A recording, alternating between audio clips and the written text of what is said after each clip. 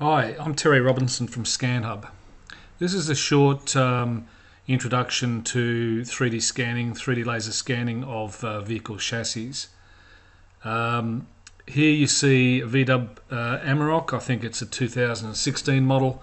Amarok was scanned in the cover of a workshop, and we have some annotations here which are dimensions taken of certain parts of the chassis in the back.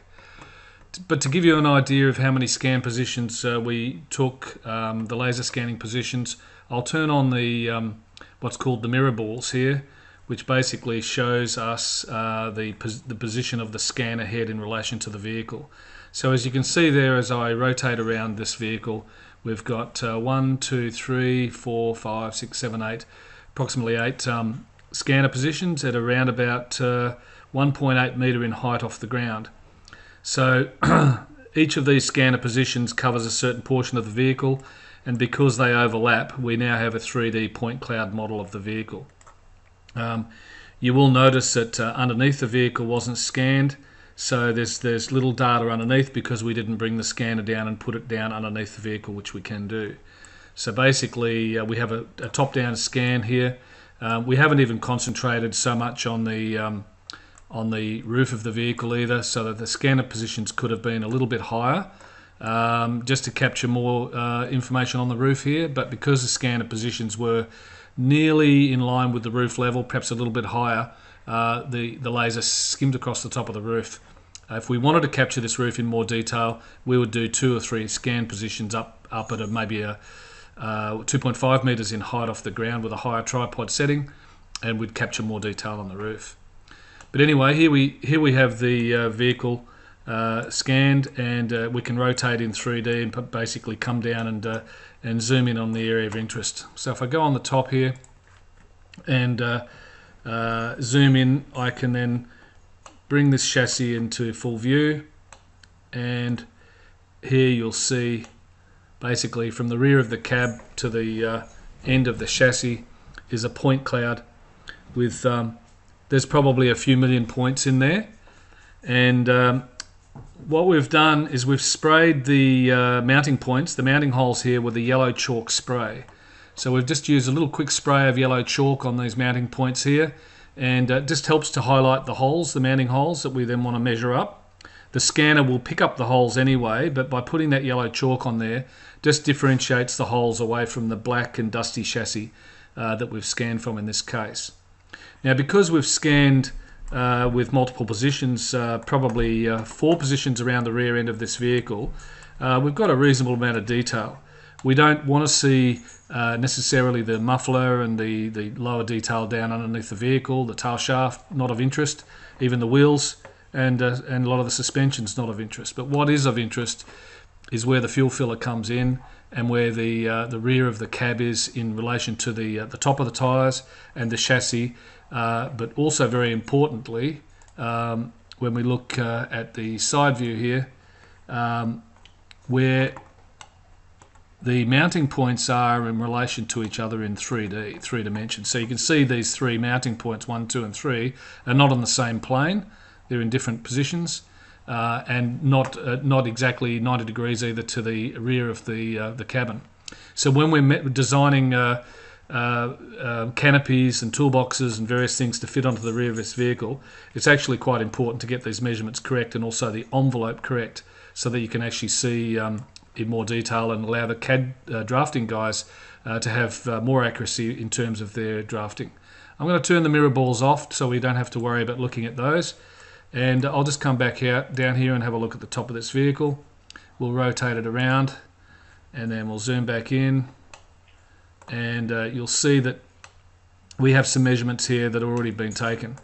The scanner has a plus or minus 0.8 millimeter accuracy at 5 meter range, so we can get quite accurate as long as we select the correct points, the correct place to measure from. We get accurate measurements down to 0.8 millimeters, which is pretty close. We have in the measuring tool, we are able to measure with with a surface tool that picks up surfaces, with an orthogonal tool that allows us to work in the X, Y, or Z planes, the three-dimensional planes, and we can do a 3D dimensional measurement between any 2 points in the point cloud, regardless of whether they're in an X, Y, or Z plane or they're random points. We've already done these measurements, so I won't do them again. If I want to go back and look at this in a real view, which is looking at the vehicle from the photographs taken by the scanner, we press the real view button here, and we now will come into the actual photographs that were captured inside this workshop. And you can see the measurements are repeated on the actual vehicle, so we can now see with photography quite a lot of detail here as well. We can zoom in and also go to another scan position. So if I turn the mirror balls back on, I can go to any of the other positions. So if you look over here, here's a plan view of the mirror balls. There's the vehicle sitting in here, and if we click on this mirror ball here, we'll come and take a different view of that vehicle from this scanner position point of view. And as you can see, the scanner head is just glancing across the roof of this car, so that's why some of the detail on the roof is missing. Having said that, if we want to go back to the point cloud and measure, we can go back by pressing the 3D button, and we're straight back to the point cloud here now. A really important feature of this particular application we're in at the moment, which is called Autodesk Recap 360 Pro, is the ability to use a limit box to get rid of any information we don't want to see, so that we can then export the point cloud out to a CAD tool. We do this generally by using the limit box.